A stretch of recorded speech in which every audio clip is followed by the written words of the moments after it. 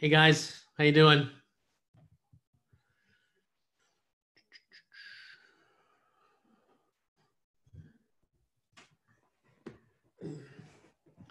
Morning. Good morning. How are you? Good. How are you doing? Good, thank you. Morning, Hal. Hey Paul, how are you? Doing great. Good. I'll give people a minute to jump in the room here just so that you guys know we have a hard stop today, just a smidge before noon. At 12 noon, every once a month, Bergen County Partners has its monthly mandatory staff meeting, which is 12 to 1:30 today. So I'm gonna keep an eye on the clock, and we're gonna have to stop it a little bit earlier than we normally would. So just be aware of that. And I guess what I would say is, there we go. Can you see the PowerPoint? Yeah. Okay. Because this is the module that we're going to do on farming and open houses, and because we're shaving a half an hour off, if we're going to move pretty quickly today, but in the event that we run out of time, we'll just pick it up and finish this up when we get together on Friday. All right, sound like a plan? Yep. All right, so I'm going to get rolling right into it. So this is where we are back in the Parthenon, right? So we had kind of gone through these base, and just to kind of reiterate that these foundational issues of figuring out your validity in the market, figuring out who your target audience is, thinking about how you're going to tell that brand story through your marketing and prospecting and working your database. Those are the platforms for everyone's business. Everyone should be thinking about those things as it relates to their business. Then we're up at the top here with different pillars, right? And these are just different lead generation levers that you can use. And we're going to talk about a couple of them today. I want to start with farming. And I did an office hour at 10 o'clock this morning, and we had a good conversation going about farming strategies, interestingly enough. And let me just throw it out to you guys. When you think about farming, what exactly is farming as it relates to real estate? What do you think farming is? It's a pretty basic question, but I'd love to get your perspective. Preparing your lot and growing your feed, so to speak. Yeah, so to speak, right? It's preparing, and it's very intentional, right? It's very deliberate. You think about farmers, they are a couple of things that they do is they're very purposeful about what crops they grow, when and where and why, and it's not something that you can do kind of half-baked, right? You can't start farming and then stop farming and then start farming again. It's you just gotta. It's a constant thing, and there's a couple different kinds of farms we're going to talk about in a minute. It is about market segmentation. Who am I looking for? Where do they live? What do they like? You know, all that sort of stuff. It's really narrowing down the market, and I just want to drive that point home yet again. How important it is to have a geographic anchor to your business. We talked about this. This is what started the conversation at 10 o'clock in the office hour. Was an agent was talking about the fact that her business is kind of all over Bergen County. She is really diverse, and wasn't sure if that was a good thing. And we talk how important it is to really get that message out consistently in a smaller niche market. There's geographic farming in terms of, where people are, but there's also demographic farming. And a lot of times people will want to start to farm a key demographic, and maybe they want to work with downsizers, or maybe they want to try to farm first-time home buyers, or whatever that demographic is. My recommendation around this is layer that demographic inside of your geographic footprint, because otherwise you're going to get too fragmented, right? What we had talked about earlier with target marketing is figuring out who meets the criteria of who you're trying to get in front of, and then making that target fit inside your geographic area, right? So some myths I just wanted to dispel about farming, because a lot of folks kind of have some thoughts about farming that I just wanted to dispel. Myth number one is it takes too long and it costs too much. You know, farming takes time. I can't argue that. You know, farming is not a get rich quick strategy. It does take time. But doesn't have to necessarily cost a whole lot. Farming techniques don't always have to have a lot of money involved in them, but farming is something that does take time. However, once you've got that farm established, it can really become the core of your business. Myth number 2, someone already dominates my farm. That's not actually a myth. That's actually true. Someone else has already got market presence in the area that you want to be, and it may not be you yet. The question is, how are you going to combat that? What are you going to do about that? You know, for starters, no one's ever as dominant as you think they are. And by way of thinking about those numbers, when I first started in real estate, you know, 17 years ago, they used to use as a benchmark 20%, meaning if any one agent had 20% market penetration, that was probably going to be a 900-pound gorilla that would be really hard to contend with. And I would say that that's probably true, right? What you're going to find, though, is that the dominant agent in your market is never usually more than somewhere between 6 and 8% market share. And while that's a crushingly good number, it's only 8%, you know? And so we've talked about this perhaps before, that if you were to rank order all the agents who do business in the area that you want to do it in, by the time you get to number 10 on that list, you're probably looking at somebody who's got less than 1% market share on their own. So the point is, you need to know who are the players in your market. You need to be familiar with what, in fact, is their value proposition and how do you compete against it. But there's never anybody as dominant as you think they are, right? Myth number 3, a farm limits you to that area or specialty. And that is not necessarily true. The thing that a farm does is it focuses you. I would never turn away good business that made sense.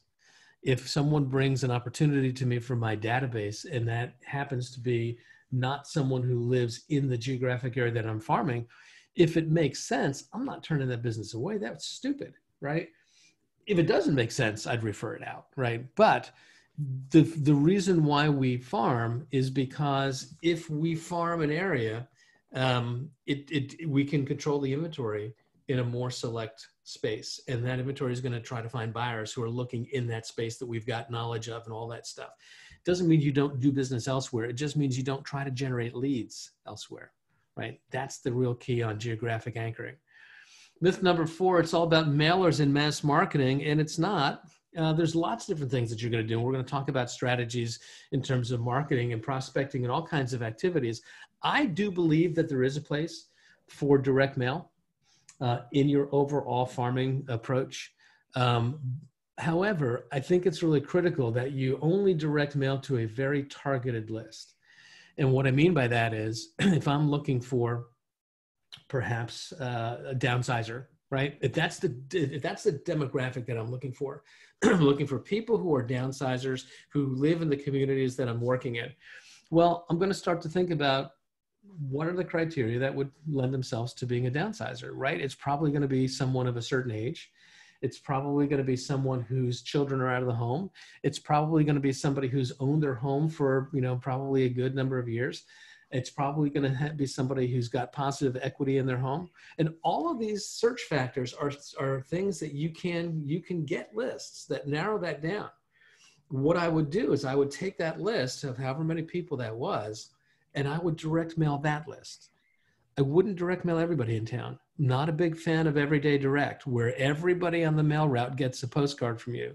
Even though it's cheaper to do it that way, the vast majority of people on the mail route are not the people you're trying to get in front of. But once you've got that targeted list, I think there is a place for direct mail. One of the things that I would encourage you to think about in terms of what you mail them, I would do just listed, just sold cards. And it's funny because we've been using just listed, just sold cards in this industry for decades. When I was managing for another company, what we would even encourage an agent to do is once they've listed a home or sold a home, we encourage them to send out 250 postcards, and we would match it with another 250. We would actually send 500 postcards out.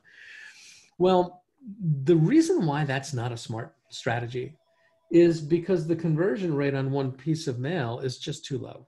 Right? Marketing is about repetition. It's about getting in front of them again and again and again and again.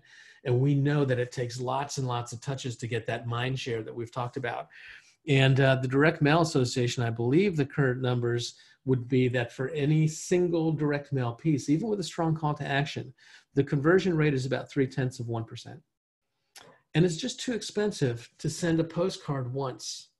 What does make sense is if I've got a targeted list or I've got people in my database that I'm reaching out to on a regular basis, that a handful of times a year, maybe 6 times a year, they all get a just listed or just sold card, even though they may not live in the community where that transaction occurred. Why does that make sense? Because I'm not trying to announce to the neighbors.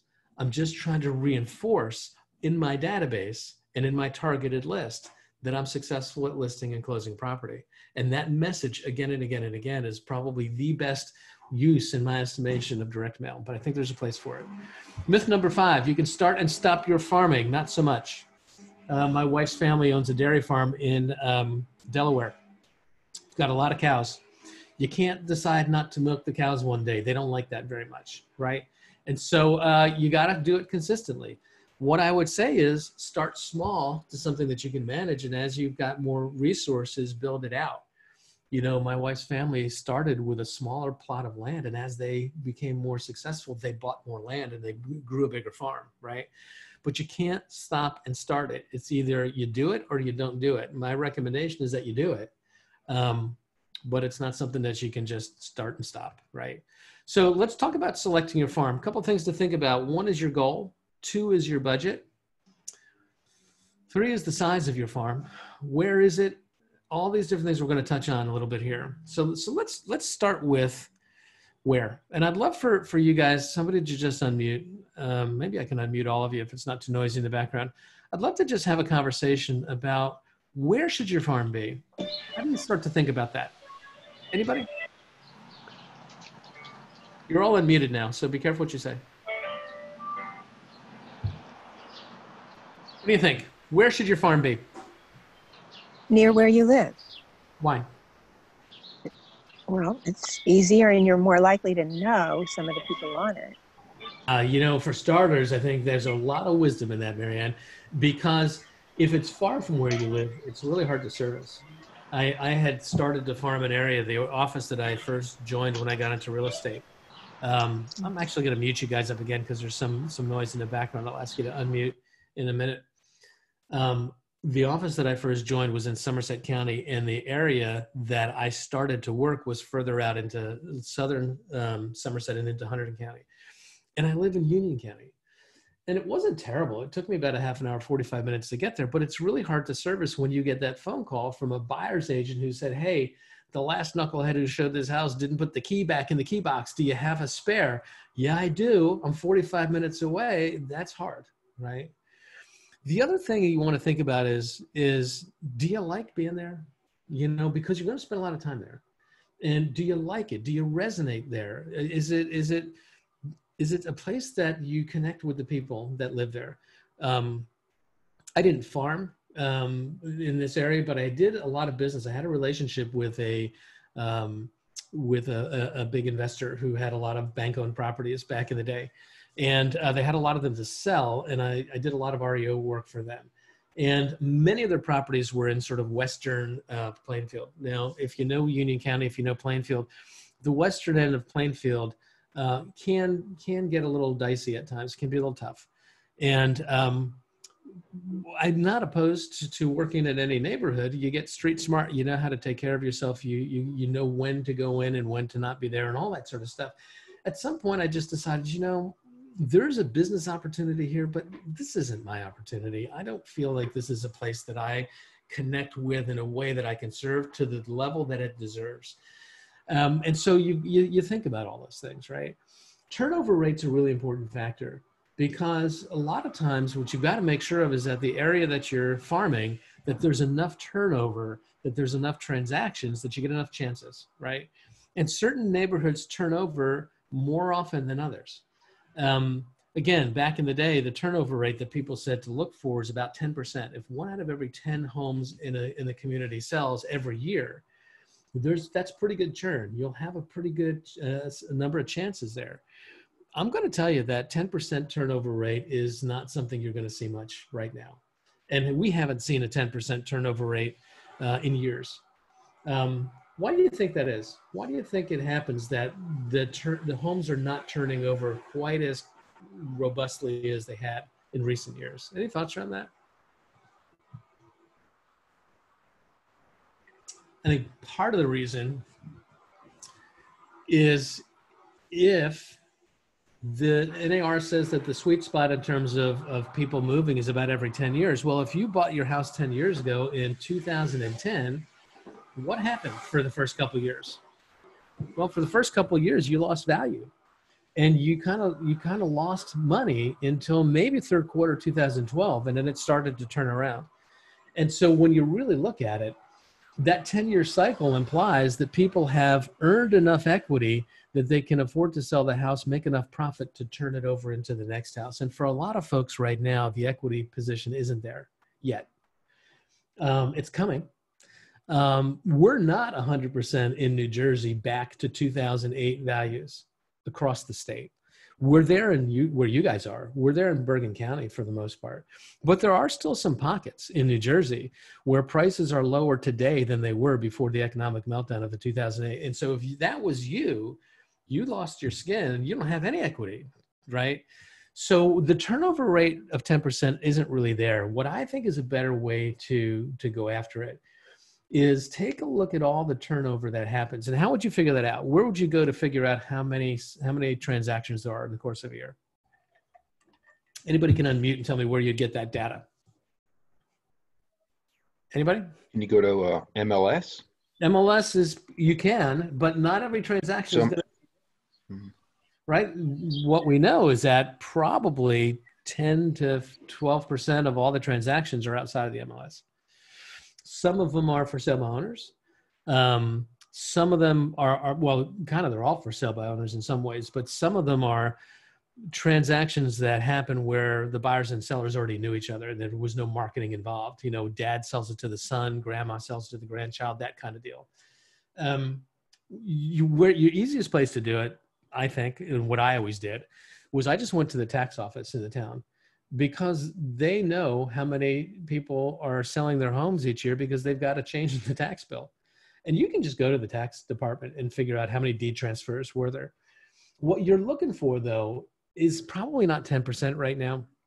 What I would look for is if I could get 2%, if I could get 2% of all the turnover that is out there, what does that look like? I, as a coach, I've often built plans for folks to get to 2% market penetration. And you go back to this idea of the dominant agent is rarely as dominant as you think they are. 2% in most towns is probably going to put you in the top 5 to 10 agents in that town. In most towns. There are some towns like Ridgewood, for example, where there are so many dominant players that nobody has overwhelming market share.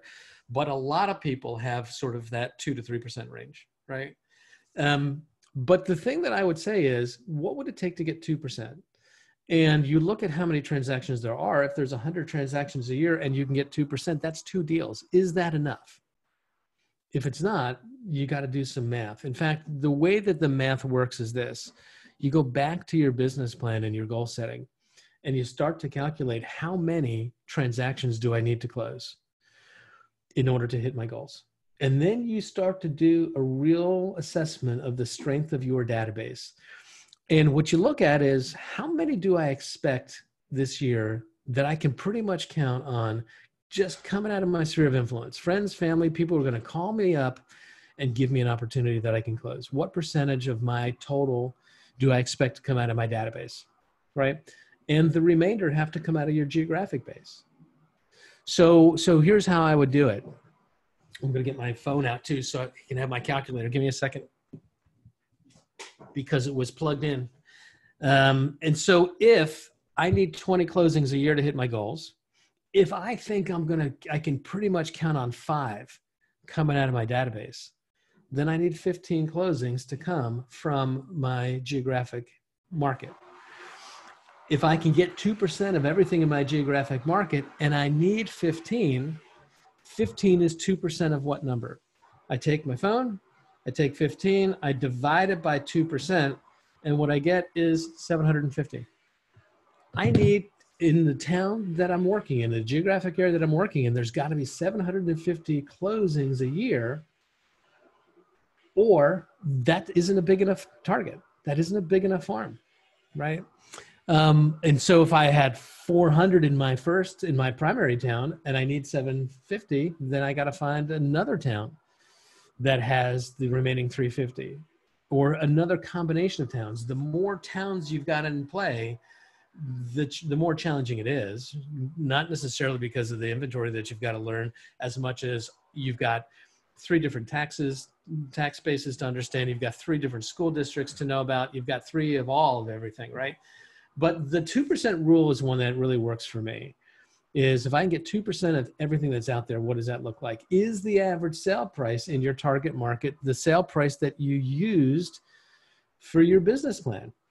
Because if I'm building my plan that says I need 20 closings at $500,000 a closing, is my market supporting $500,000 sales? If it is, great. If not, I got to rethink that, right? So all those things, market conditions, right? What are certain things that are uniquely going on in your market that can impact sales, right? Certainly, when you're thinking geographically, development, can be a part of that. Is the town master plan one where there's going to be more development, or is the master plan one where development is moving other places, right? So a lot of these things, again, 10 things to consider here. It's about finding that specialty niche. Again, we talked about the 2% rule. It's time on task over time. And what do you do? How do you work this farm, right? Myth number 1 is I don't have the money. We said that lead generation doesn't always require you to spend money. There's lots of different ways you can get in front of folks that don't have to cost money. What you really want to make sure of, though, is that in your geographic farm, that you are really telling your value proposition in a way that you're building your relationships and your reputation. People need to not only see you consistently, but they have to see you as a good person, right? Not just a successful realtor. They have to see you. Influence is about liking people, and it's about trusting people. People will trust you're competent if they see you doing business, but they're going to learn to like you by the reputation that you have. How do you treat people? What are the organizations that you get involved in? Be sincere about who you are, right? How do you show up on social media? What causes do you support? All that sort of stuff. Establishing your reputation in your geographic footprint is a really important thing to do, because it is very much, nurturing a farm is very much about building this farm of relationships, right? We're relationship farmers, right? And we go back to this notion of nurturing, this database. It's just nurturing this relationship, right? Prospecting based, marketing enhanced. We've touched on that before. Have something of value to give in your farm. You think about all the different things that you can offer to folks in your farm. What kind of value can you give folks? Who could unmute and just tell me any kind of item of value that would be a good thing to give away in your farm?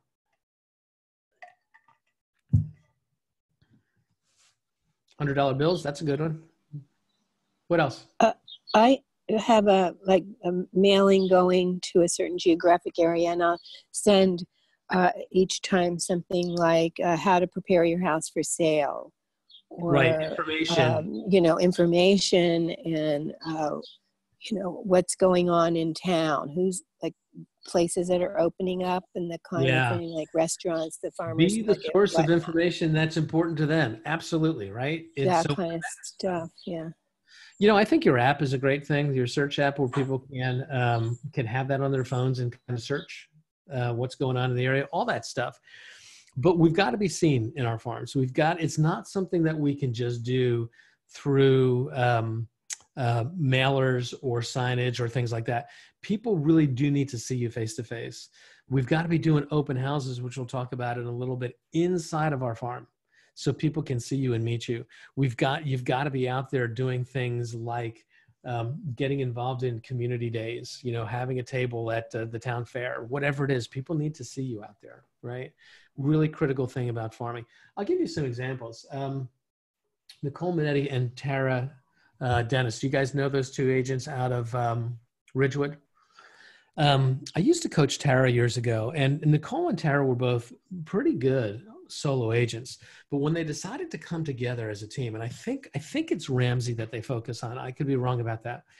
But when they came together and they decided to focus on Ramsey, and they decided that they wanted to get out in the community, that's when their business exploded, right? And they would do cool stuff. Like in fall, they would have a contest where people would put scarecrows on their lawn, and they would have judges to have who was the coolest scarecrow. That's the kind of stuff inside of a farm that builds relationship, that they get to see you as a real person, right? And it only happens that way if you're out there face to face with folks, right? Come from contribution, lots of things you can do. Organize a neighborhood yard sale, start a neighborhood website, build a neighborhood Facebook group or YouTube channel, or even a blog. I've talked in the past about creating local business coupon books where you can go around town and find all the local vendors and encourage them to participate by saying, you know what, as a realtor, I help people move into this town all the time. And I would love to introduce people who move into town to your small business. Would you be willing to give a discount for whatever? 10% off your first dry cleaning service, a free appetizer with at the restaurant for people who I can bring to you to try you out for the first time. And you just create a coupon book like that, right? All those kinds of things are things that come from contribution, which are good things to do, right? Be where your customers are, walk your neighborhood, reputation, join clubs, organizations. Again, we're moving quickly here, but it's a lot of different things. You know, we're talking about things like sponsoring a Little League team, taking out an ad in the high school journal, you know, play journal. All that sort of stuff is farming stuff, right? All those things are really important. Be prepared. If you're out and about, be prepared. Know your scripts, know your conversation frameworks. Not every conversation should be an ask for business, right? I do believe that the most powerful sort of colder call, if you will, when you're out and about is when you do have buyers, right? When you've got buyers who are looking to purchase a home in the town that you're focusing on and they haven't found it. It's just simply what we call the specific person script, you know. Hey, have you thought about selling your home? The reason I'm asking so directly is I'm working with this family right now. It's the Jones family, and it's Bob and Sherry, and they've got a little boy named Tom, and they've been looking for a home in the area. We haven't found anything in the current inventory that meets their needs, and I promised them that I would do whatever it took, even if it meant talk to every neighbor myself, to see if we could find someone that might have some interest in selling a home. That kind of a script is a really good script because it repositions you from a salesperson to an advocate. And it's the kind of a script that really impresses folks, that you would work that hard to talk to, you would do whatever it took, even if it meant talk to everybody in town, right? That's a really powerful script to use, A, when you're out and about in the neighborhood, and B, you got to really have buyers. Don't be the person who fakes that. I had an agent one time tell me who's no longer with our company, he's with another company now.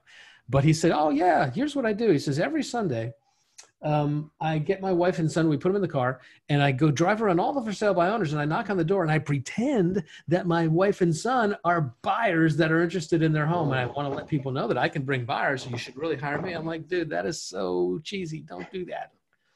Don't do that. You know, your reputation gets to be your reputation, right? Build trust. You've got to market your listings aggressively in your target area so people can see how hard you're working. You're going to really amp up your open houses, which we'll talk about in a minute. Host seminars and classes inside your geographic farm. You know, there's a Zoom call today, I think at 1 o'clock on Keller Williams Connect channel somewhere. Should be in the emails that you got from your market center. But at 1 o'clock, there's a Zoom call on how to run a really good first-time homebuyer seminar. And that's the kind of thing that I think really plays out well inside your target market. Join organizations, get to know the renters, get to know the landlords, get to know the small business owners. The small business owners is key. There was an article in Inc. magazine years ago that I read that said, small businesses are the backbone of America, of the American economy, always have been and always will be. And the fastest pathway to grow success in a hyper-local business is to just get to build a relationship with the business owners, right? So lots of different things to build trust and recognition. I'd ask you to think about what are some of the things that you could offer to position yourself as that market expert. So the first half hour, and I know we're flying here because we have a hard stop in about 25 minutes. The first half hour was simply, it's really important, I believe, to make farming kind of part of the cornerstone of your overall plan. If you think about this idea of a GPS, right? And we use the term GPS to be the focusing tool that we use to focus our business. And I've done lots of classes on GPSs. I have another one coming up in about 2 weeks if you're not familiar with how that works. But the idea is we have one overarching goal, which is the G. And that goal is usually a financial goal. How much money am I trying to make this year? P, priorities. Am I going to prioritize my actions? Some of my actions should be prioritized into leveraging a database and nurturing that database. Some of my actions should be prioritized into building a reputation inside of a geographic area. And for most agents, if they focus on just those two things, they're going to be just fine, right? S actually stands for strategies. What specifically am I going to do, right, to make things work?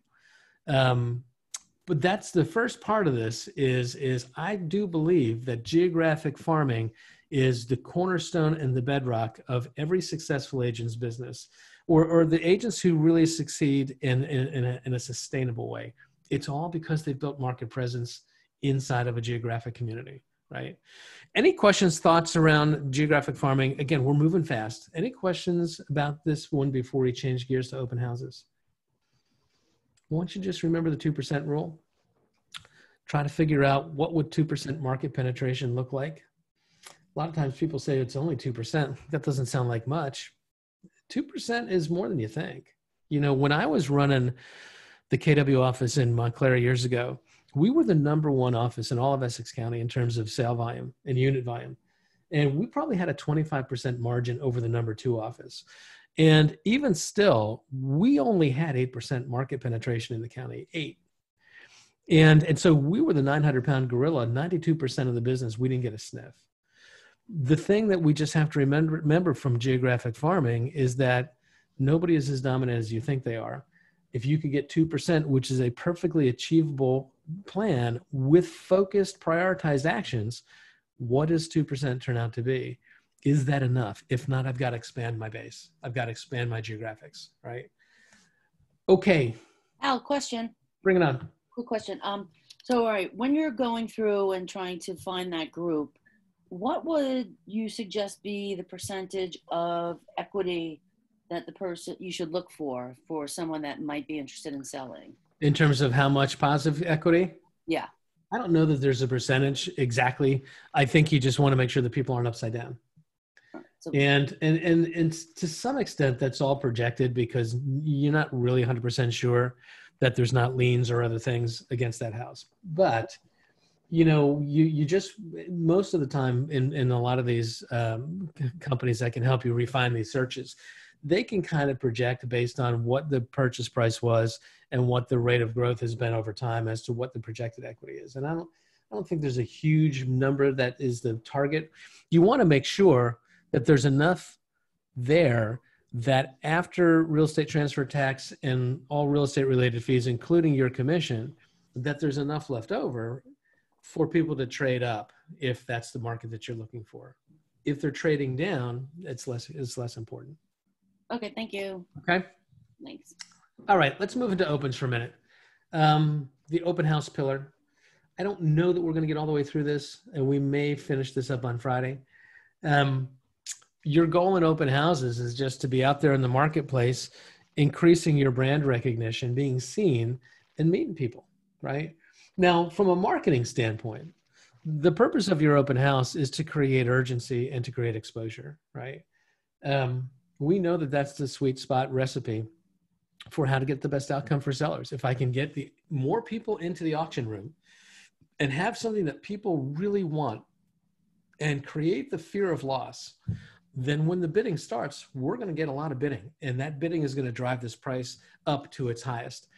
And open houses to me is probably one of the best ways to create that exposure and urgency. And what I mean by that, by urgency, is people need to know that they're not the only ones who are interested in this home. One of the challenges that we've had in a virtual environment is that as we've moved more into platforms and we've done virtual tours through Matterport and lots of different things, we haven't always necessarily used a platform where people saw that there were other people in the room. We many times did things on a webinar platform where they could see it and we could have 15 people watching the thing together, but the 15 people didn't necessarily see that there were 15 people there. You saw that as the host, but they didn't, right? And I think that's important, right? Because I think when you think about it, once I position a home in the market and I've created a home that shows well, it's priced well, it's a great value, and we do the first public open house, if there's nobody that comes but you as a potential buyer, you're going to think, hey, there's not a lot of competition here. There's not a lot of interest here. I can go in with a low offer. However, if you've got an open house that's got a line of people standing in the driveway waiting to get in, and you get 30, 40, 70 guests. I remember talking to, who was it? It was one of the agents in Ridgewood. I'm trying to remember who it was, who had done an open house in Paramus before the lockdown, but managed to get like 170 guests through, 170 groups through, which lent to probably 15 to 20 offers. And believe me, they went way over ask, right? So a lot of times people say open houses don't work because they look at it from the wrong lens. I think what they think is statistically, the odds are low that the person who buys the house is going to walk into the open house and buy it there. And that is statistically low, probably 1% chance, maybe even less. It happens to every real estate agent at some point in their career. They're going to sell a house at the open, but that isn't the reason we're doing it, right? We're doing it to meet people. We're doing it to create urgency and greater exposure in our market plan. And I think they're an important tool. And for me personally, it was the number one way that I grew my business. Ron Cathell, who's in Arlington, Virginia, mega agent there, says opens are the easiest, simplest, fastest, cheapest way to grow your business. And I believe that's true. In the Ignite Course 2.0, which just released in May or April, it is built around open houses, because open houses are the fastest, easiest, simplest way for a newer agent to gain momentum, right?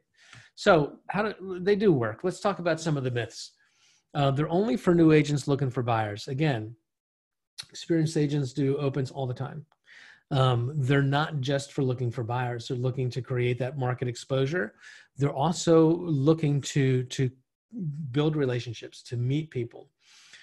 Chris Suarez, who runs the Experian team out of Portland, Oregon, has a number of agents on his team that are outposted in some of our offices in Bergen Partners. And one of the things that he talks about is traffic pattern open houses. And you say, well, what's a traffic pattern open house? Well, a traffic pattern open house is leveraged on the fact that certain neighborhoods see an uptick in traffic at certain times of the day. And if open houses are a strategy for how you're trying to meet people inside your geographic footprint, how you're trying to convert them from haven't mets to mets, what he suggests that you do is not necessarily do an open house on Sunday. You're going to do the public open on Sunday for sure. You're going to, in a Sunday open house, you're going to attract the most likely buyers. The people who are purposeful about looking at open houses are going to go on Sunday because that's when most of them occur. But what he's saying is, like my neighborhood, before we were locked down, I'm looking right out the window here, probably a 1/10 of a mile to the school 1st to 5th grade. The high school is about 1/4 of a mile over that way, and the middle school is about a mile further past. In my neighborhood, traffic patterns tick up during pickup and drop-off times. And so if I was going to want to meet the neighbors and convert people from haven't met to met in my geographic farm, I might throw an open house on a Wednesday afternoon between 2 o'clock and 3 o'clock. I don't expect that I'm going to find the buyer, the end-use buyer probably there, but I am going to find the neighbors who are walking to pick up their kids, who are curious, just poke in and take a look around, and now I've met them, right? So there's lots of different reasons why open houses make sense, and experienced agents use them all the time strategically to meet people in their target markets. Myth number 2, I don't have any listings, so I can't hold the house open. We know that's not true. There's lots of things that we can do with other people's listings, right? Myth, this is actually a truth. A lot of agents sit open houses, and to really have success, you've got to work an open house. An open house is a 2-week event. Week number 1 is preparation, and then there's the event of the open house, and week number 2 is follow-up, right? Too many agents, I think, really do just sit the open house, meaning they just grab a bunch of directional signs on a Sunday morning, they throw them out, and they sit in the house, and they hope something good happens. Nothing, let me rephrase that. It's not that nothing good is going to happen that way, but it's not going to be as good as it should have been if you really had worked the open house properly, which we're going to talk about in a minute. For agents in the growth phase, open houses produce buyers, they produce sellers, they produce referrals. One of the things you want to do is you want to set some goals for the open house. How many people am I intending to meet? If I am using this as an opportunity to meet people, what's my goal? How many leads, how many new people do I intend to put in my database? What am I trying to target, right? Set some goals for your open house. Do everything you can to get as many people there as you can. We'll talk about some strategies for that in a second. And then hold them consistently. Now, when I say hold them consistently, I don't mean the same house over and over again. I really am of the mind that an open house is designed to create a little impact of energy when it's needed in the marketing plan. And certainly when a house is new to the market, I want to leverage that open house as a way of meeting people and creating urgency for a new listing. I'm going to do everything I can to bring my house to market in a timeline that does not require me to cancel my public open. It's too important to my business to have that. And so if I put my house on the market on Monday, there's a really good chance right now, with inventory being what it is and buyer demand being what it is, you put a listing on the market on Monday, there's a really good chance you're going to have some offers by Friday. And by Friday, don't be surprised if one of those offers says, we'll give you what you want. In fact, we'll give you more than what you want if you cancel the open house, because they don't want for you to create even more urgency, even more competition. Your fiduciary role to the seller is to get them the best deal that you can get them. And many times what a seller will say is, look, this is a good solid offer. A bird in the hand is worth something. And if I don't have to leave on Sunday and hold my house open to people coming in, that's fine with me. And then what you've done is you've accepted an offer, which is great. And yet the most important part of that marketing for your business, which was to meet people, didn't occur, right? So I'm a bigger fan of putting the house on the market midweek later in the week, so that by the time offers begin to show up, it's the weekend.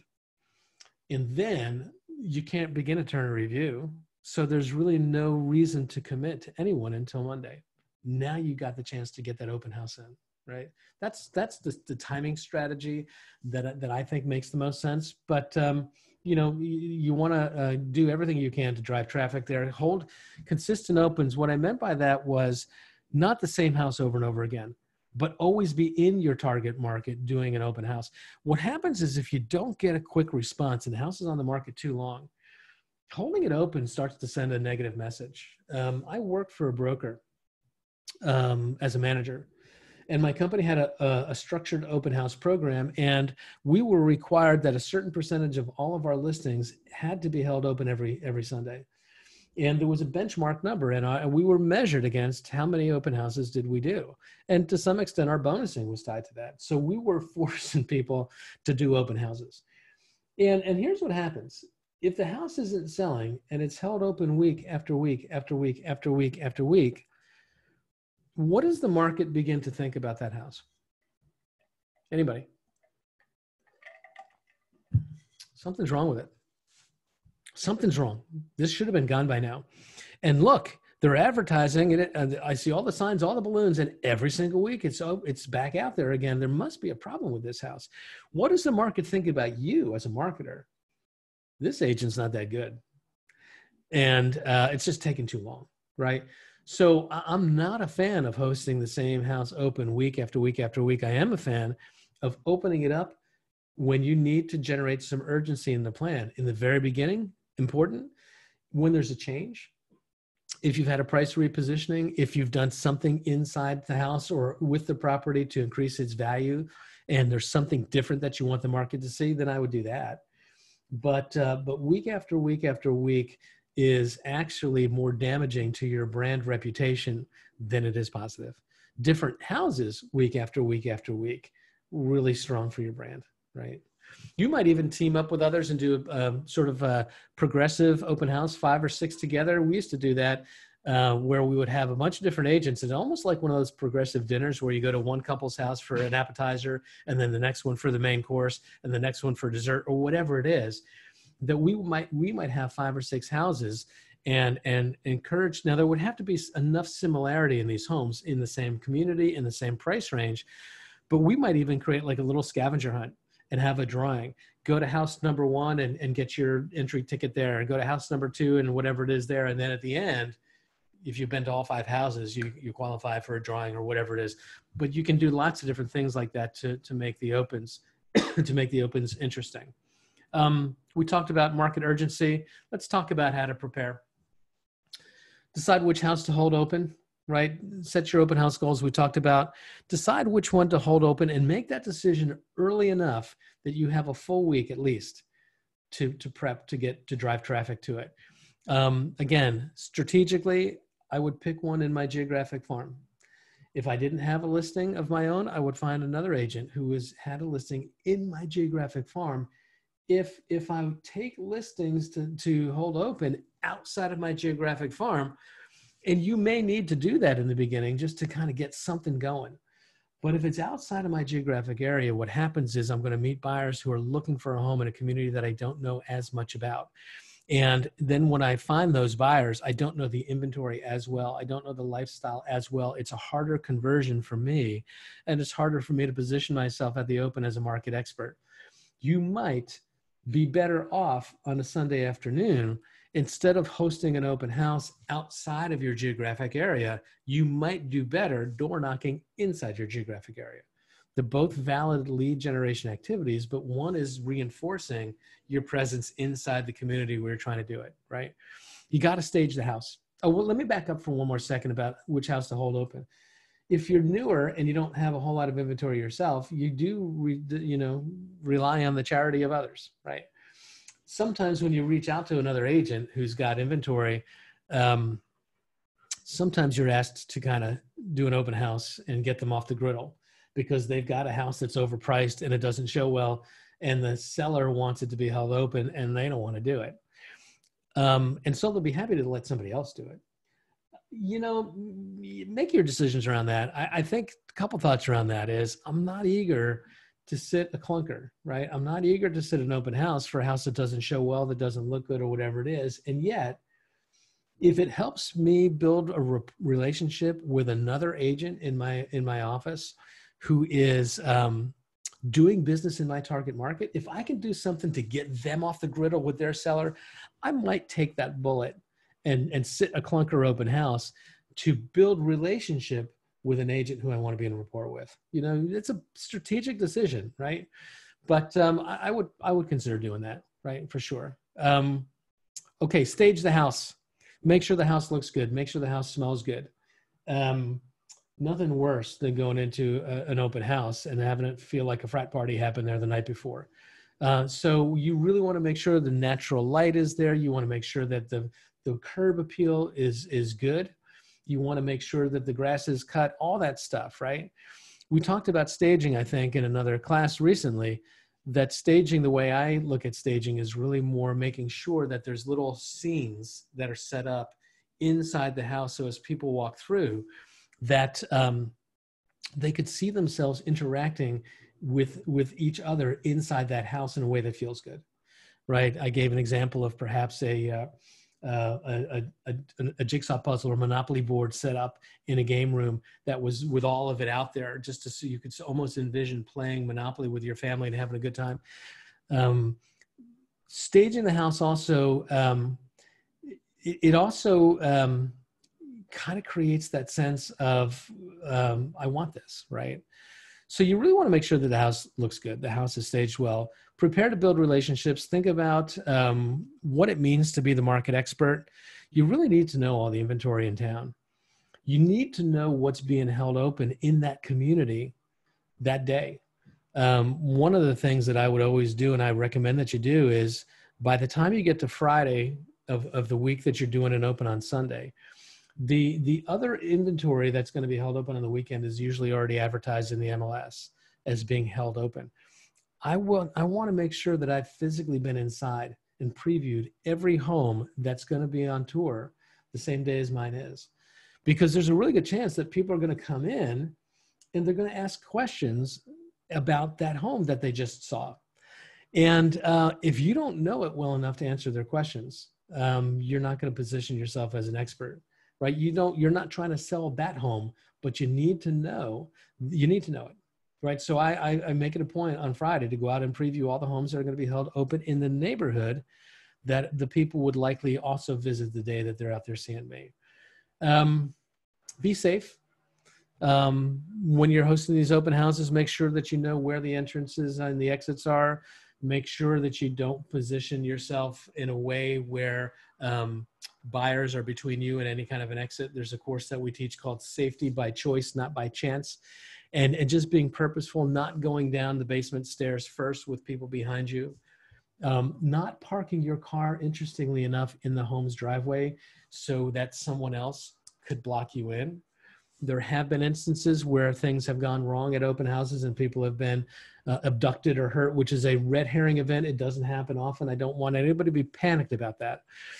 But many times what happened was the person was boxed in. They parked in the driveway. Somebody else parked in behind them. There was no way for them to get out, right? So be conscious of those kinds of things as well. All right. We talked about setting goals. We're going to move on. We talked about which one to hold open. Is the house in a high traffic area? Does the house have any special features? Is it a desirable neighborhood? I want to talk about signage for a minute here. I'm going to get to that slide in a minute, but I'm going to talk about it here because we're going to have to end in about 5 minutes. Signage is really important for open houses. And I know that some towns have prohibitions against signs. And you got to do whatever the town allows or doesn't allow, right? But if you're allowed to use open house directional signs, this notion here of high traffic areas right here is really important because you want to make sure that your signs are in a high traffic area that can capture those people and direct them in to where you are. A lot of times on a Sunday, I would be looking to see, is there in town a local church that might be having worship services? As people let out, they can see my directional. Is there a breakfast place, a brunch place, a diner where people would go and as they come out, they would pick up my sign? Are there other houses that are being held open that I expect are going to do well with traffic? I'm not going to be a jerk and put my directional sign right on their lot. That would be bush league and ugly, but I do want one in the neighborhood. So as people are going to that house, they see that there's another house as well and they can follow the signs. The research really that we did when I worked at my previous broker, and I'll just put it out there, Jim Weichert actually is probably known for bringing public open houses the way that we do them into the real estate market in the Northeast. It was not something that we did until probably the late 1960s, early 1970s. It was something that Jim saw being done in California and kind of brought that back east. And as it turns out, Weichert Realtors, headquartered in Chatham, New Jersey, also happens to be in the same neighborhood as NRT Incorporated, which is the parent organization that owns Coldwell Banker, Century 21, ERA, Sotheby's, all those big brands, is also headquartered probably within 5 miles of that Chatham office. And so as Jim started to do these public open houses, the executives at NRT started to see the response they were getting, and that sort of got adopted by all the different brands, right? But what Jim found out was the optimal number of signs that really works is between 10 and 15 directional signs. 10 and 15. And a lot of people are like, hold up, that's a lot of signs. It is a lot of signs. But if you really want to pull people in from the outer streets into the neighborhood where you are, if you want to pull people in from certain areas of higher traffic to where you are, you're going to need more signs that they can kind of follow the breadcrumb trail to where you are, right? The other benefit of having those signs, so many of them, is when people are coming into the neighborhood to tour open houses, typically people at that point who aren't members of that community yet, generally, what happens is they're starting to see your signs everywhere.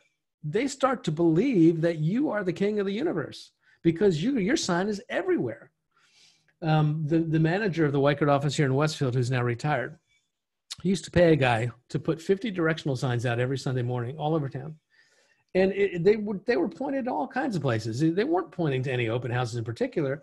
He just wanted, and Weichert is not the #1 broker in Westfield.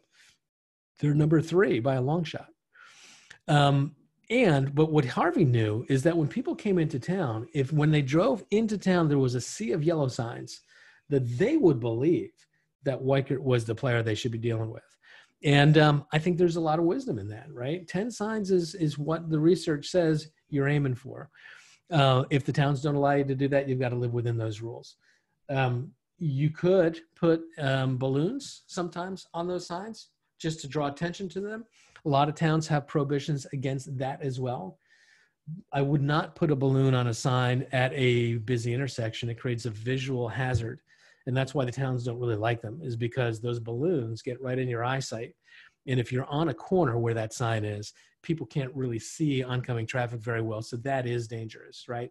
But as you get closer to the house and as you get at the house, what you really want to do is kind of create the sense of this is a party. This is fun. I've seen some guys who get these big inflatable things that you sometimes see at the car wash, where the big guy has got the blower on the bottom and he's kind of like doing this everywhere, right?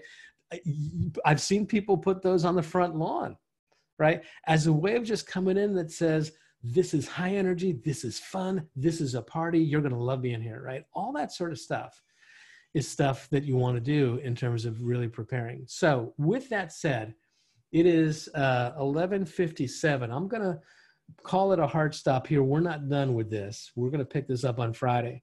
But I do have to be on the Zoom call with Al and the others at noon. But give me a couple of takeaways from today or some thoughts, either about geographic farming or open houses as we've started this conversation. Hal, your point about the timing is striking. If you get that offer that comes in, I don't know how often that happens with the stipulation, don't have any more open houses or showings. You're limiting yourself. But if you have it midweek, you still have that reservoir. It's just the strategy. It's funny.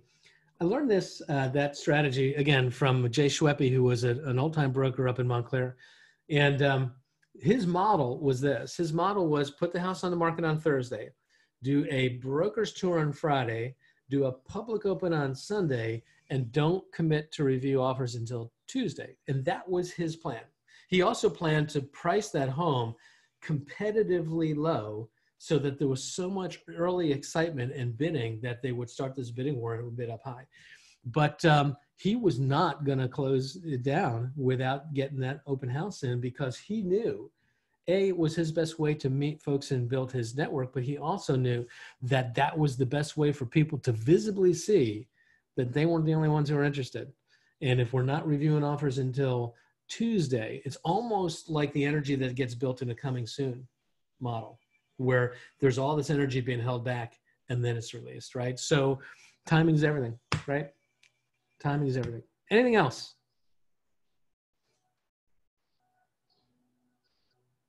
Nothing else? Oh, I see something in the chat box. Let me look real quick.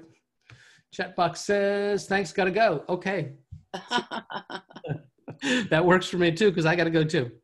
All right, guys, be well. Have a good day. We're gonna pick this up and finish this conversation on Friday, and then we'll move into our next module. Sound good?